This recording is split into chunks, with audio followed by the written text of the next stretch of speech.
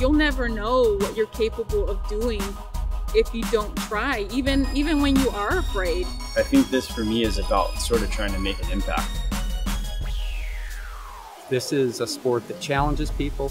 This is a sport where people overcome anxieties. It's more mentally challenging than it honestly is physical, and it's physically challenging. I don't want to say he has an obligation. He doesn't owe any of us anything.